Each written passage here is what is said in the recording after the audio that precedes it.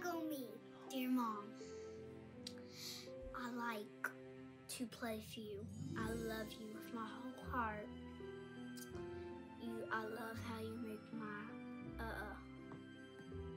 lunch, my dinner, and I love you.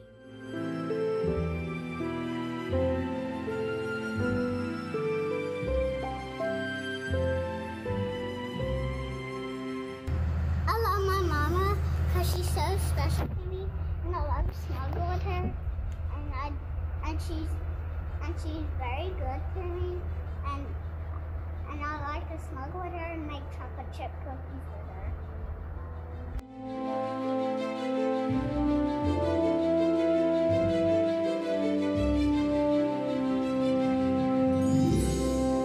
I love my mama because she lets me sleep in her bed.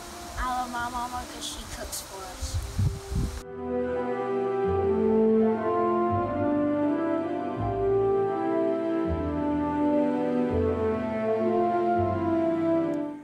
The things I love most about my mom are her chicken tacos because they're the best, and her hugs. I love you, Mama. The things I love about my mama is that she snuggles me every morning, and every night time she kisses me. I love you, Mama.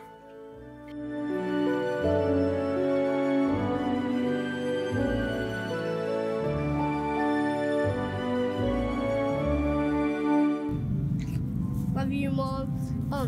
Happy Mother's Day. I like that we play games together. I love you, Mama, very much. I like that we spend time together, go eat together. Love you, Mama. Happy Mother's Day. I love that we play Legos together.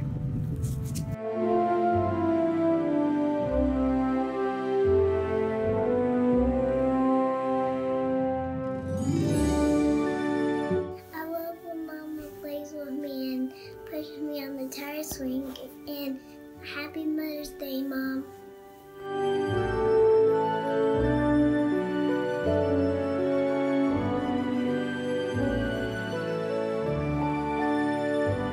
I love Mom's goofy dance moves and her wacky personality and her ridiculous jokes.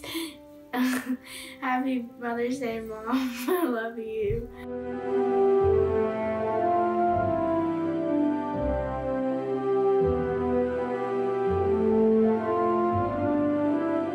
I love when Mom helps us make desserts and learn new recipes to cook together. I love you, Mom. Happy Mother's Day.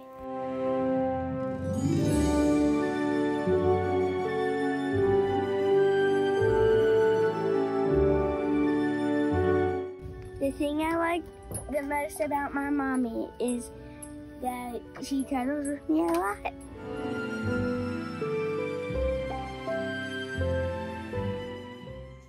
My favorite thing to do with my mom is to play games and ride bikes with each other. The favorite thing that I like to do with my mom is to go on trips with her, and like that time whenever we went to Yellowstone last year, and she makes the best pizzas in the world. I love you, Mom. Happy Mother's Day.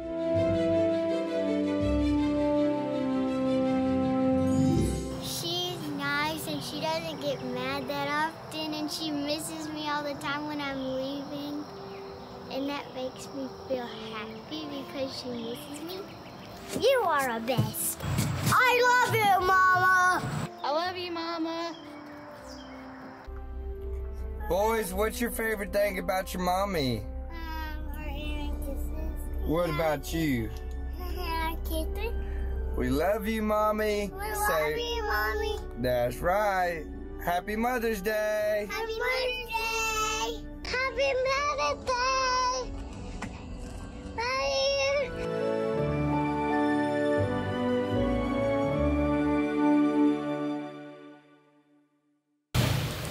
Good morning, church. Welcome, welcome. Happy Mother's Day. We just want to say we're so thankful to have y'all tuning in today, and we're so thankful for all of our mothers that are represented here today, and we just hope that y'all enjoy this time of fellowship and worship together as we worship the King.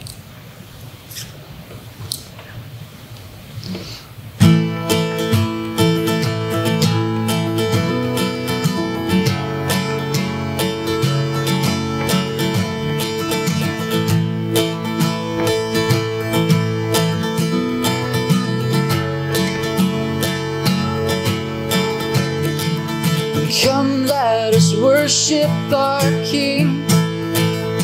Come, let us bow at His feet. He has done great things. See what our Savior has done. Let's see how His love overcomes. He has done great things. He has done great things. Oh, hero of heaven, you conquer the grave. You free every captive and break every chain. Oh God, you have done great things. We dance in your freedom, awake and alive. Oh Jesus, our Savior, your name lifted high. Oh God, you have done great things.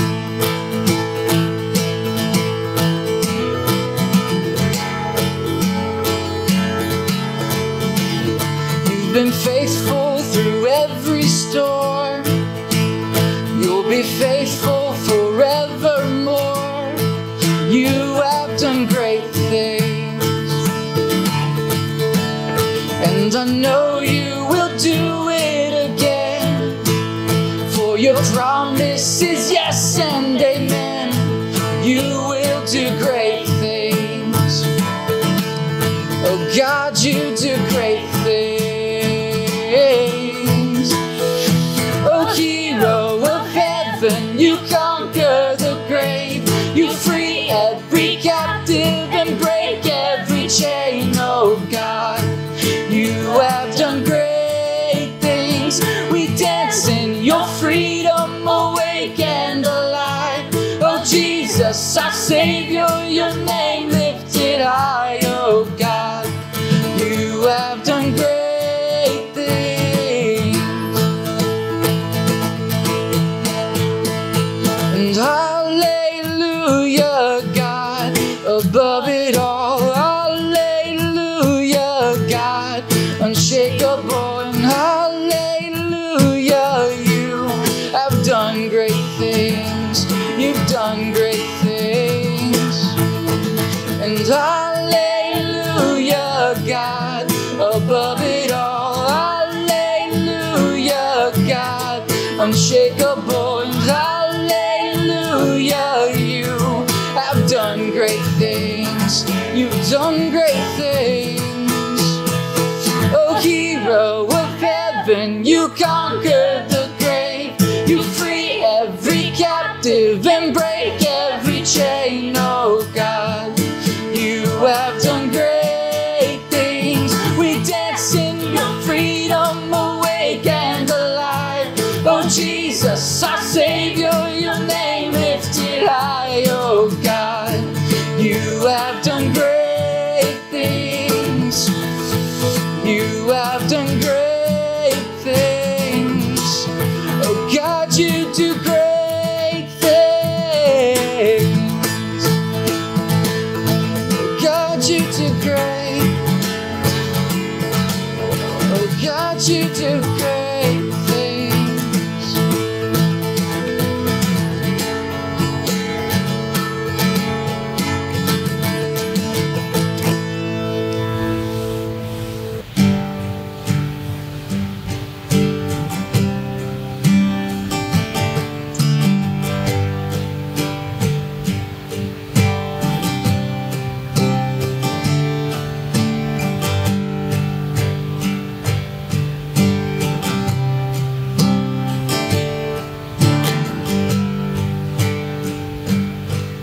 The day that death surrendered to the mighty cross of Jesus Christ, the earth would shake beneath the weight of darkened skies.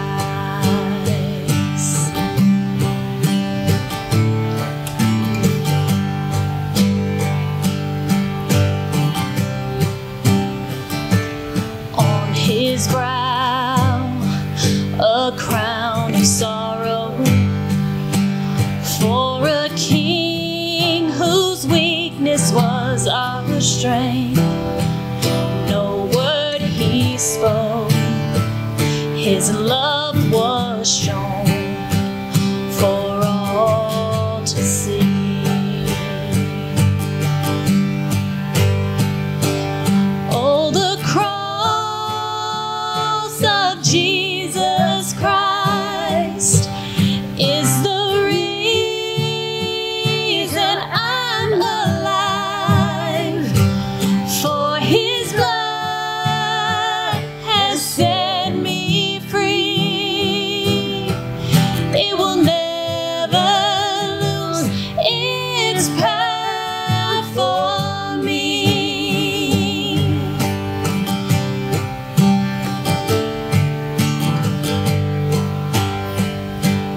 Now the dawn of resurrection floods the night as hope prevails to shine.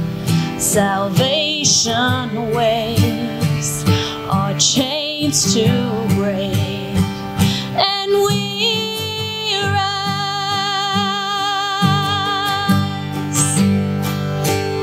Oh, the cross of Jesus Christ is the reason I'm alive, for his blood has set me free. It will never lose its power for me. Hallelujah, hallelujah, Christ my victory. Hallelujah, hallelujah, it is won for me. Hallelujah, hallelujah,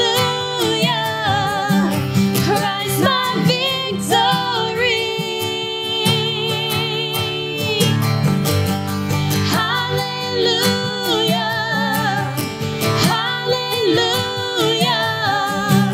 it is won for me.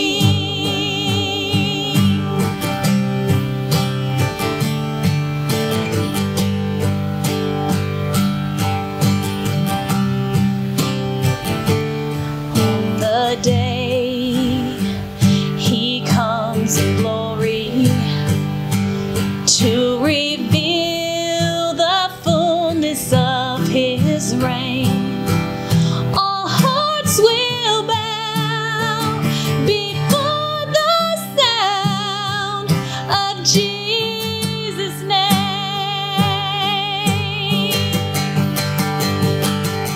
Oh, the cross of Jesus Christ is the reason I'm alive, for his blood has set me free. It will never lose its power for me. It will never lose its power for me. It will never lose its power for me.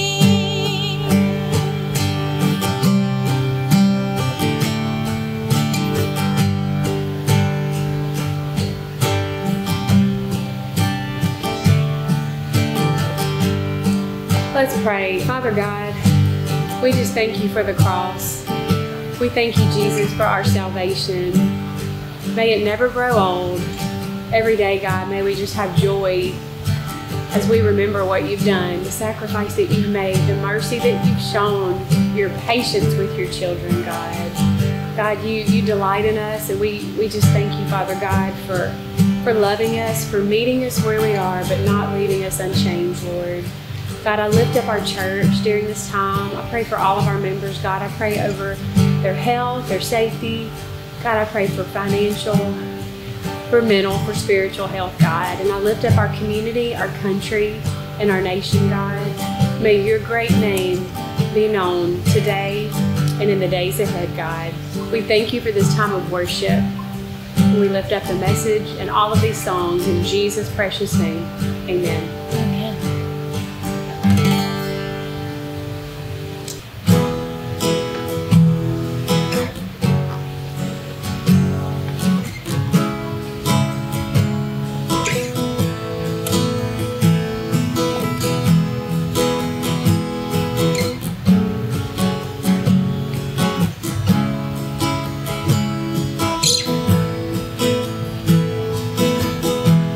I've carried a burden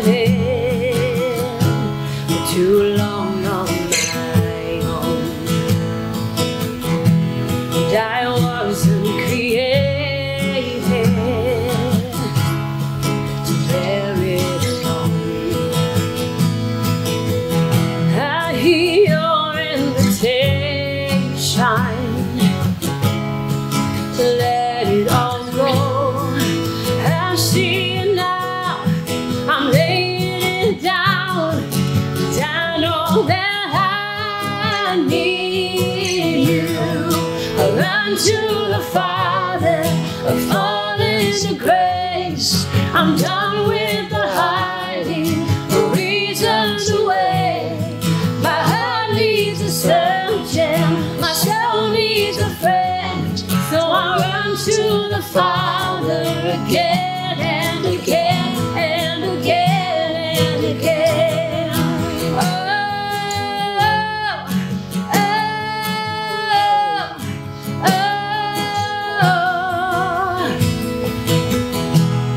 You saw my condition, had a plan from the start. Your son for redemption, the price for my heart. I don't have a context for that kind of love. I don't understand it, I can't comprehend. All I know is that I need you. I run to the Father, I fall into grace.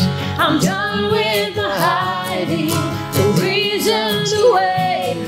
My heart needs a surgeon, my soul needs a friend. So I run to the Father again and again and again and again. Oh, oh, again and again and again and again. Oh, oh, oh, my heart has been in your sight long before my first breath, running into your arms is running to life from death. I feel this rush deep in my chest. Your mercy is calling out. Just as I am, you pull me in, and I know that I need you now. I run to the Father, fall into grace. I'm done with the hiding, the reasons away. My heart found a surgeon, my soul found a friend. So I run to the Father again and again. I run to the Father, I fall into grace. I'm done with the hiding, the reasons away. And my heart found a surgeon,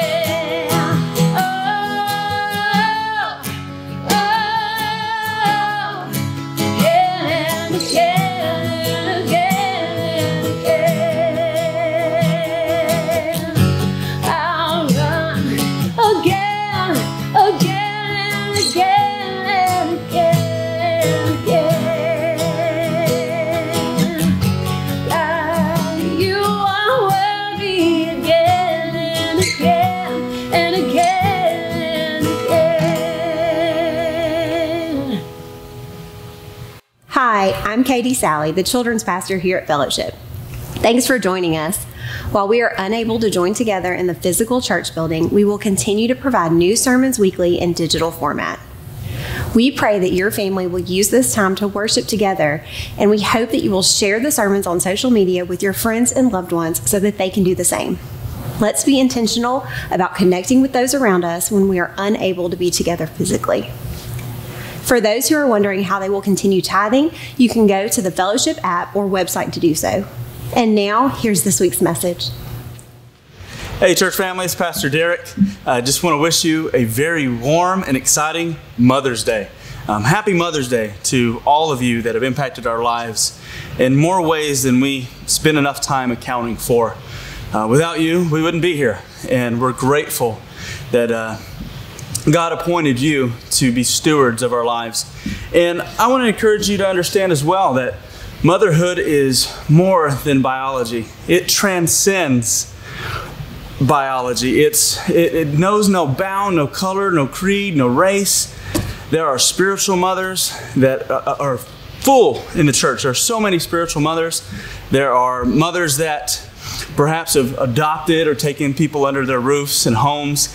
And we're so grateful because motherhood is a high calling. And it is a calling of God and the purposes of God to invest and sow seeds of grace into those to whom they are given. Thank you so much.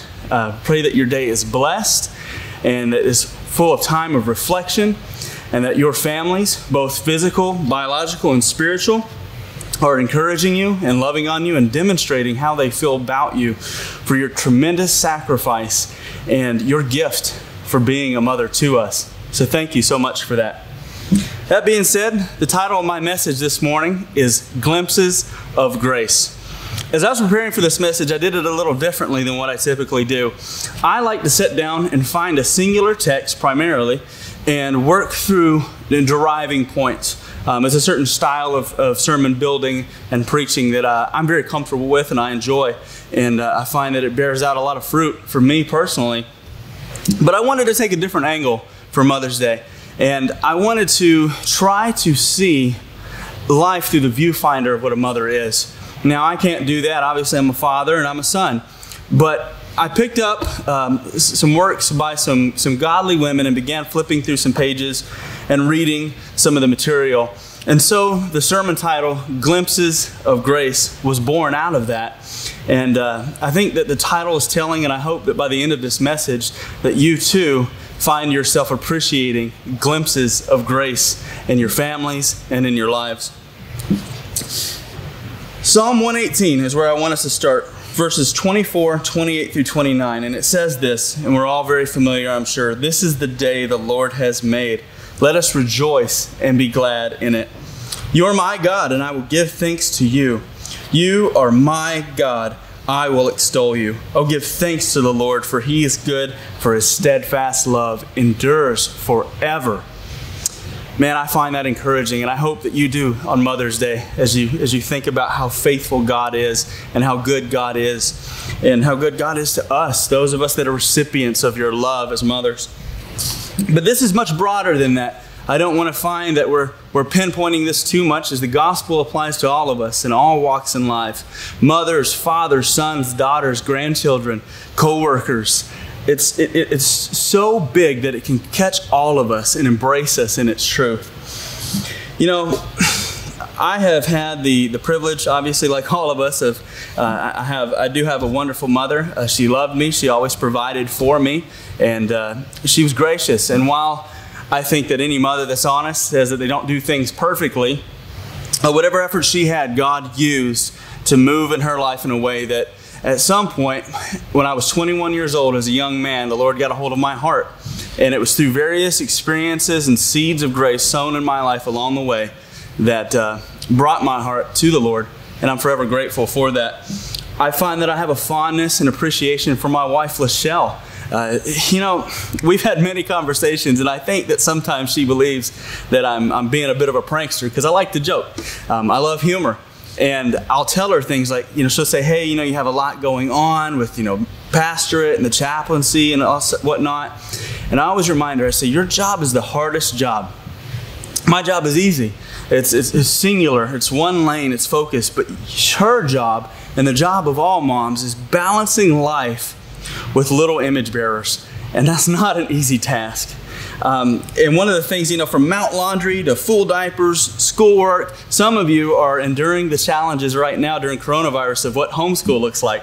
And while I admit I do find a little bit of amusement in it, as we started off before coronavirus saying, man, I'm thinking about homeschooling. I think that would be a good idea. And now you're just hoping that you don't murder your children. And I can appreciate that. My wife, she does homeschool our kids, and I see the amount of effort and work and diligence that goes into that to make sure that it's done to the glory of God. But for those of you that have late nights and early mornings, for those of you that will take a phone call in the middle of the night from somebody that perhaps is not your biological child, but your spiritual child, thank you for that.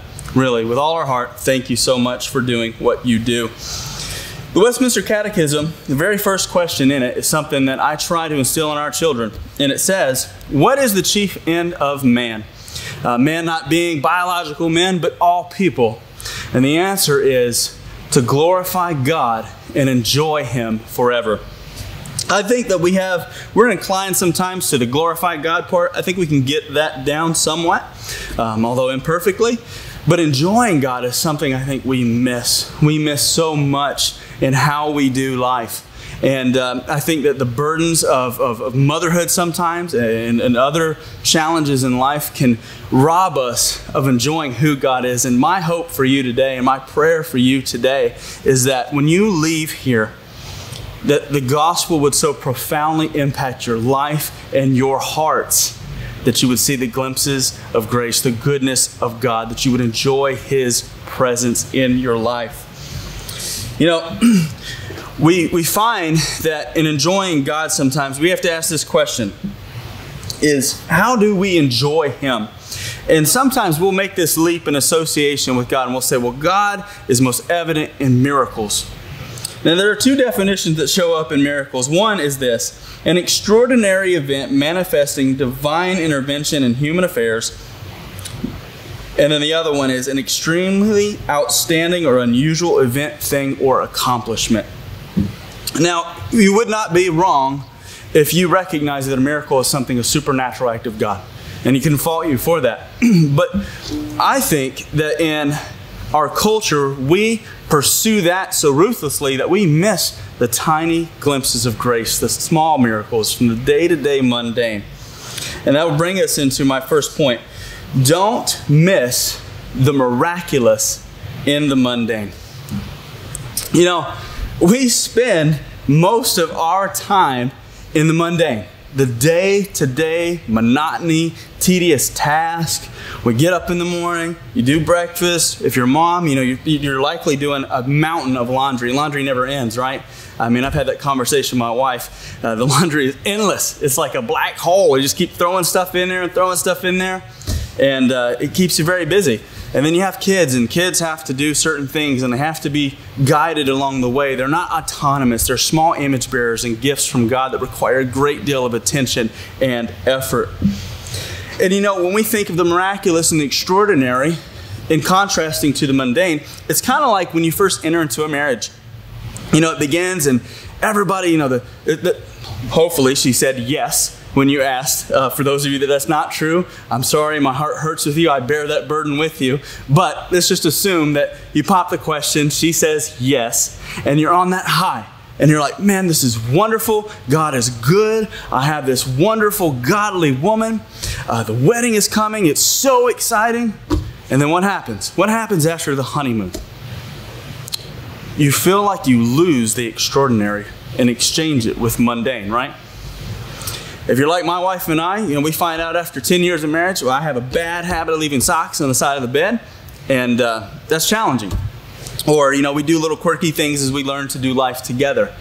And because we're in there so often, we're in this mundane, we're in this routine, this 9 to 5, or whatever your hours are, whatever you do on a regular basis, I think we lose perspective sometimes. And we become so obsessed with the fact that this is the same old every day that we miss the miracle in moments to moments.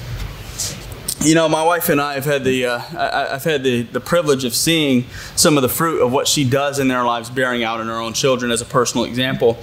My kids, if they ever stay at your house, full disclosure, warning, they're not super Christians or anything like that. They're still kids. They are wicked little sinners, as are all children. Amen. But I love them dearly, and they will show us glimpses of the moments of what their mother and I have sown into their lives.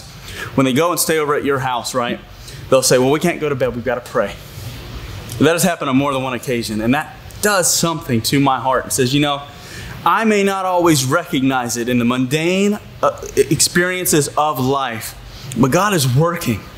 And I'm seeing the fruits of that tilling in their hearts, of the grace that we sow into them when they say, hey, we can't do this without praying. You know, I'm not much of an emotional man. I try not to be. I don't know why that is. I think maybe just the way that I grew up. But my daughter will break my heart when she does this sometimes, and in a good way, not, you know, I'm in despair or anything. She's begun this thing as a result of being here and listening to the wonderful worship experience at FCC. She will sing Waymaker, and that's a beautiful song. But when you listen to your 3-year-old daughter singing unto the Lord God, man, that is precious. And those are moments in the mundane. They're miracles in the mundane, because what's happening is God is taking a heart that is wicked above all else and beginning to reshape who she is, beginning to reshape who he is. It reshapes us. It changes everything about our lives. 1 Corinthians 10:31 says, so whatever you eat or drink and whatever you do, do all to the glory of God. You ever thought about that? It seems radically impractical. And yet we're commanded to do it. This is not a suggestion. It is in fact a commandment. It is an imperative. Do laundry to the glory of God. Mow the lawn to the glory of God. You know, I've enjoyed the last couple of weeks. We've been helping out my wife's grandfather in his garden. And farming, for most of you that are true farmers, that are just getting into this thing, it's hard work. It's a laborious task. It's very, very challenging. And in the heat of Louisiana sun, if you don't get out early enough, you will get scorched. And but what I've learned to appreciate in that moment is that you do that, you labor to that, to the glory of God. And you watch God in those moments begin to work and grow something and bear something out of consistent and persistent work. You know, we find in Hosea, he says, sow for yourselves righteousness, reap steadfast love, break up your fallow ground, for it is time to seek the Lord, that he may come and rain righteousness upon you. I love that so much. Sow for yourself righteousness. Reap steadfast love. Steadfast love, meaning it continues, it endures to the end, just like the love of God for us. What does that mean? It's not a single solitary moment, and that it carries on with us in the mundane, in the monotonous, in the day-to-day routines. You know, Tripp says it this way. He says, if God doesn't rule your mundane, he doesn't rule over you, because that is where you live, and that is where I live. If God is not the God of the mundane, and only in the high points of my life, in the extraordinary circumstances of my life, I'm missing the gospel at work. Gloria Furman, the author of the book of Glimpses of Grace, in which this title comes from, says, the Word of God is for everyday people who do everyday things. Isn't that amazing? Isn't that special that the Word of God is powerful and profound that it is, and the truth found in it is that you and I can walk in such a way daily with the Lord that we can witness glimpses of grace, small miracles in the mundane of our lives. You know, we will pursue, in some groups of Christianity, they will pursue events, signs and wonders, come and see, watch me stretch a leg, all kinds of wild stuff like that, right? Let's handle some snakes, just wild, bonkers stuff. And we will run, some groups, not me, I'm not much of a fan of those things, but we'll run to see those things and say, man, I want to see a mighty move of God. And yet, perhaps somebody that you're dear to or near to, or your own children, do something subtle. Help the other one up. perhaps help clean, maybe just bring you something as a gesture of kindness. Those are always present in our lives, and yet we're so preoccupied with the bombastic, miraculous things that only happens in the smallest percentage, if at all, in so many people's lives. We miss the miracles that are right in front of us in our experiences into the day-to-day things.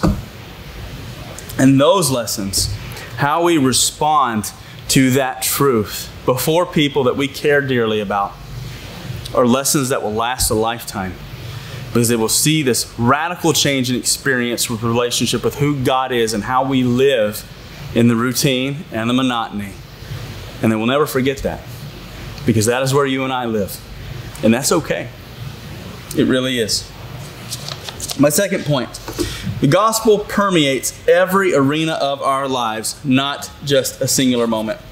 If you grew up in the church like I did, you often would probably hear, you'd be given gospel tracts or whatnot, or you would have the Romans Road to read. And the idea behind it was this massive evangelistic effort by the church to go and bring the good news to the ends of the earth. Now, I want to preface and say that I'm not saying that that's a bad thing whatsoever. I think it's wonderful. We should be living and breathing the gospel to those around us. It is the only hope. It is the good news, not one good news of many, but the good news. The only way to reconcile things between us and the Father is through Jesus Christ. There's no other means of doing that. He is the way, the truth, and the life. And yet, when we communicate that, we inadvertently sometimes isolate the gospel impact to one singular moment, namely our salvation. And while those are wonderful, what we fail to see sometimes is the lifelong impact of gospel change. We'll recognize and point to a story, and I've even heard this said sometimes, well, my testimony's not that good. I grew up in the church and didn't do a whole lot of horrible things. I don't have a dark, broken moment. And I said, wait a minute, no. It's radical change. You went from an enemy of God to being a child of God because of what He has done for you in Jesus Christ. So it doesn't matter about the previous story. You may have some points there to share. Maybe you did live like me. You lived a radically opposed to the gospel kind of life, opposed to God, and God changed you. But see, those are wonderful things to share, but we can't stop there. We cannot stop in that moment. You see, because the love of God in us goes on. It continues. The gospel continues to empower us for day-to-day living. And when people see that, they think that, okay, single solitary moment, and then I'm just going it alone the rest of the time. And that's not true at all. God is not far from any one of us. The Holy Spirit of God resides in us if you are a believer. The Apostle Paul says in Acts 17:28, he says, in Him we live and move and have our being. Not that He just shows up once, one and done, but that in Him we live and move and have our being. So the next time you go in and the sink is full of filthy dishes, or you got to take the trash out again and maybe the bag busted and there's stuff everywhere, understand that in Jesus we live and move and have our being. That God is always working in those circumstances and in those challenges. He's not just isolated to one singular event in our lives. He's always with us. He's always working. Even when we don't see it, God is working. He is faithful. Hebrews 12:1-2 says, therefore, since we're surrounded by so great a cloud of witnesses, let us also lay aside every weight and sin which clings so closely, and let us run with endurance the race that is set before us, looking to Jesus, the founder and perfecter of our faith, who for the joy that was set before Him endured the cross, despising the shame, and is seated at the right hand of the throne of God. The Christian life is one of continual running, continually working. And we have to be careful, and we'll get to that on the third point, to not look at that and say, man, I have to work really hard to get this right. Because I hope that you can be set free today. I want to lift that burden from you. But it's not a single moment, and instead it is a lifetime of faithful perseverance and fruit bearing. One of the quotes, and it is a little lengthy, but I think that it's worthwhile reading because it makes the point, from Milton Vincent. It says this: the gospel is the one great permanent circumstance in which I live and move. And every hardship in my life is allowed by God only because it serves His gospel purposes in me. Isn't that good? When I view my circumstances in this light, I realize the gospel is not just one piece of good news that fits into my life somewhere among the bad. I realize instead that the gospel makes genuinely good news out of every other aspect of my life, including the severest trials. The good news about my trials is that God is forcing them, and get this, to bow to His gospel purposes and do good unto me by improving my character and making me more conformed to the image of Christ. Isn't that just radical? It's so radical that even when things are difficult and you want to maybe lock those little image bearers in the closet because they're driving you just absolutely bananas, that God is using those moments by the power of His gospel and His truth living in you through the Holy Spirit to begin to conform you and make you more like His Son, Jesus Christ. God is so very, very good. You won't do it perfectly. Let's just be real. And I think that we are inclined to pretend that we do it perfectly in a church, right? We're supposed to have it all together all the time is what people think. But that's simply not true. That's not true. Because when we realize that we're not going to do it perfectly, we begin to create margin and space in our hearts to understand that God is the one that does it perfectly. God is the good and faithful one. God is the lover of our souls. It is His power, His gospel, His Spirit that walks with us on this journey that will take us a lifetime to grow and become more and more like His Son. So when again the dishes pile up and the laundry's mounting, don't throw it at somebody. Pause, enter into that space and say, God, what are we teaching? What are you teaching me here?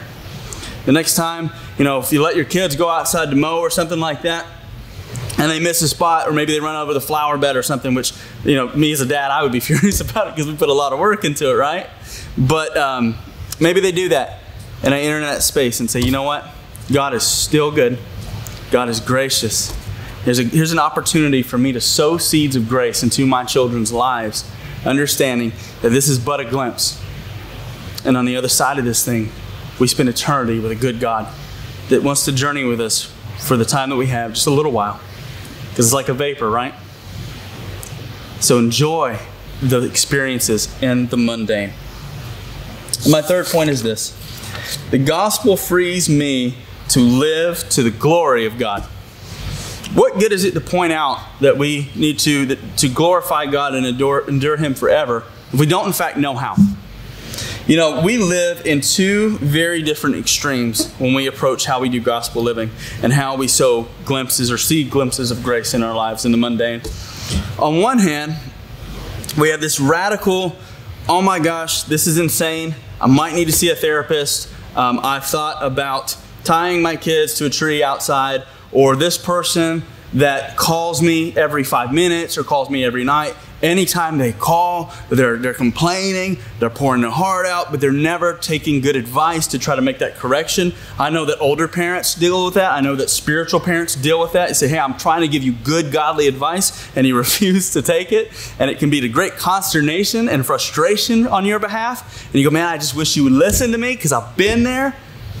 And yet, we can become overcome with despair, with challenges, with stress in those moments. And is stress natural? Sure. Despair? No, not so much. And yet on the other thing, here's what we'll do, is we'll say, okay, I really messed up yesterday. I said some things I shouldn't have said. I yelled at the kids. I know what I'm going to do. I'm going to study my Bible every day at this time in this way, and that's going to get it right. I'm going to fix it. I'm going to do it that way. I'm going to pray this time, this way, every day. Here's the thing. Let me tell you a really harsh truth. God does not care about your plans. And your plans will often, more than not, blow up in your face because you're putting too much trust into the plan and not the Creator. What do I mean? Let's say you're sitting there and you go, okay, I'm going to read my Bible every time of this morning. How many people, if we're honest, can say, anytime I try to do something like that, what happens? Mom, Dad, somebody's coming to get my attention. Can't have 5 minutes to even sit down and do that. And that's life, right? That's life. Or somebody calls you. That's life. You can't plan for those things. What you can do is understand how to see them through a different lens. We have in Colossians 3, verses 1 through 3, he says, "If you have been raised with Christ, seek the things that are above, where Christ is seated at the right hand of God. Set your minds on the things that are above, not on the things that are on earth, for you've died and your life is hidden with Christ in God." We need to get to a place to where in the mundane, our reflex, our response is to go, "Lord, you have loved me despite my shortcomings, despite my wickedness. While we are yet sinners, Christ died for us." If we can get to a place where we are leaning in on the Lord, and even the most silliest things, maybe we're frustrated because somebody talked to us the wrong way, and you go, "You know what? The Lord loves me, and He will not abandon me in this circumstance. And though I didn't get to follow my plan perfectly, although I may have said some things that I wish that I could take back with all my might, that God is still there in that moment. God is teaching us. He is molding us. He is shaping us.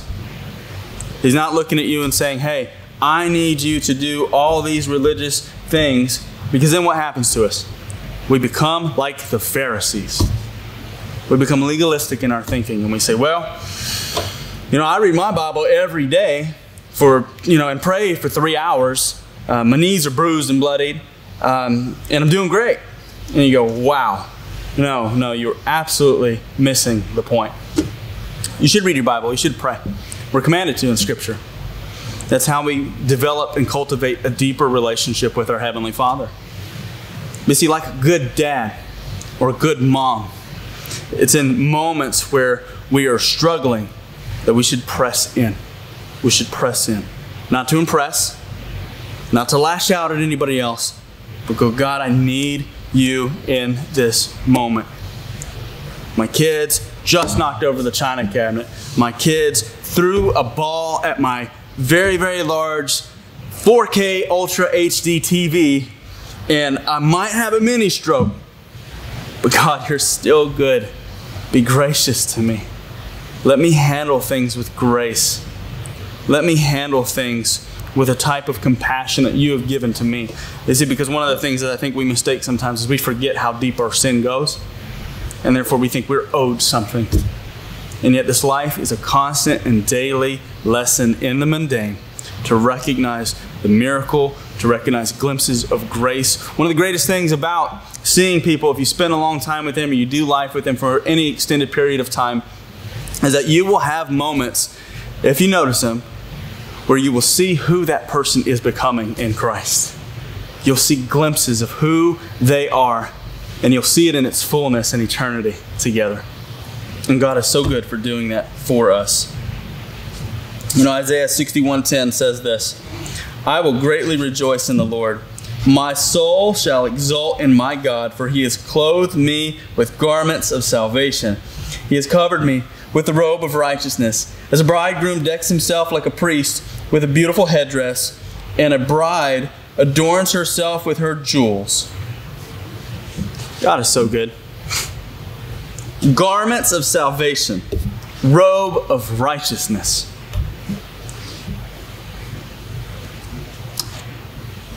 Let's start today seeking glimpses, moments of gospel influence and grace in our lives and those around us, because we live in that mundane. We do. We really do. People will read the book of Acts and be like, "Man, I want to see tongues of fire come down." Understand this. One of the greatest things in the world that maybe you get to see is somebody, the miracle of salvation. When they finally come to you after all those long night phone calls where you thought they were never going to take your advice, and they come back and say, "You know what? God is good. I have given myself unto Him because He is a good God and He has loved me despite my shortcomings. And I want you to know that I am so blessed that you have faithfully taken my calls, that you have faithfully prayed for me, because God has done a mighty work in my life." Or when your kids, when they get older and they go off to college, and maybe, as typical statistically, you find that they end up straying from the path. And you go, "Man, where did I fail to meet the mark as a parent?" You didn't. Just understand that you didn't. That God is moving and working, and that if you were even faithful momentarily to say things sometimes like, hey, my kids watched me pray. My kids saw me carry the Bible. My kids saw that it was important that we gathered on Sundays to worship our King Jesus. The power for the rest of that is God's. We just need to be faithful. We need to understand that He loves us, that He loves our children, that He loves our neighbor and our coworker. And then perhaps you maybe never see the fruit bear out. And you know what? That's okay. That's okay. Because sometimes, or you say, you know, I don't know what that looks like. Leave the rest up to God. God is the one that changes hearts, not us. All we can do is be faithful in momentary moments of mundane. Wow, I said that twice. It's awful. But don't do that. Sorry, I'm a word guy. But all we can do is be faithful in those moments. We really can. And maybe you're not the one that's going to see the fruit. Maybe somebody else will come along and spark that, and God will work in that moment. Understand this, that even when you feel like you've missed the mark, and many days that is true for all of us, if we're honest, that the Apostle Paul reminds us in 2 Corinthians. He said, but he said to me, my grace is sufficient for you, for my power is made perfect in weakness. God works through us, jars of clay, who are these weak creatures. And He put that very same flesh on for you and I. And for all those who will come to know Him this side of eternity, this side of glory. And when we sow seeds of grace into people, into each other, God is the one that brings the growth and the yield, because God is good. And He loves you, and He loves me. I pray that as you celebrate Mother's Day, perhaps your story is that your biological mother is not around this Mother's Day. Maybe it's the first Mother's Day. Maybe you are estranged from your mother. Maybe your mom, you just don't think they were that great. Understand this, that God can even take moments like that and bring comfort to your hurting heart today. God is not limited by those circumstances. God can bring healing to that estranged mother or father or sibling or family member. But ultimately, God can bring healing if you don't know who He is in His Son, Jesus Christ, between you and Him through the blood of Jesus on the cross. I pray that you celebrate and you are blessed, and that you see the goodness of God in your day today and the days to come, and that the monotony would not just be mundane and boring, that you would see God working and see those little glimpses of grace. Let us pray. Father, thank you so much for moms, biological moms, spiritual moms, people that have come into our lives to speak wisdom and love us right where we're at. I am so grateful, and we are so grateful that you work through the ministry of motherhood. Thank you so much for them. God, I pray that you would help us see your working in our lives in the mundane. And that it's not just a singular moment when we come to know you, but that it is a lifelong journey, that you're constantly with us, always by our side, working in us and through us. I pray that we bless every mother here this morning. I pray that you would give them strength and a renewed sense of vigor for who you are, and that you would empower them by your Holy Spirit to live in such a way that their children and their neighbors and their co-workers and their spouses see your power, your gospel on glorious display through our mothers. Thank you so much for them. Thank you for families. Thank you that you work your ministry through families and through your creation. God, I pray that we find a deeper kind of appreciation and love for who you are and what you have done. In the mighty name of Jesus we pray. Amen.